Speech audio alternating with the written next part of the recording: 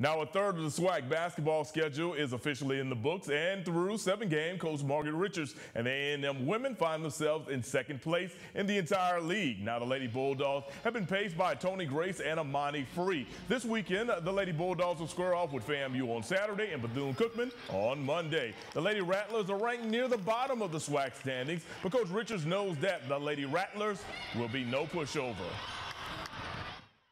Oh, I see a very talented team. They can shoot the three. They will pressure you. They will turn you over, although they turned it over as well. But they can really bother you with their press. And if you don't get out there to those shooters, they can really hurt you and get a good start. I mean, I think it's a very talented team, and they're dangerous. Coach Hughley and the A&M men protecting the home floor on Monday night with an impressive win over Prairie View. Now, the Bulldogs shot nearly 50% from the field and 50% from behind the three-point arc, like shots right there. The win put A&M back in the middle of the pack with the SWAC standings, and it also made preparation for FAMU smoother. Always takes the edge off, and it makes you feel like practice is purposeful. You know, when you win. When you lose, you're wondering, what are we doing all this for if we're going to just lose?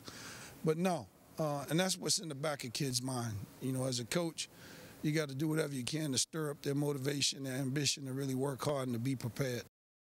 Up next for A&M is the trip to FAMU. The women will tip off Saturday at 1 p.m. Central. The men will tip off somewhere around 3 p.m. Central.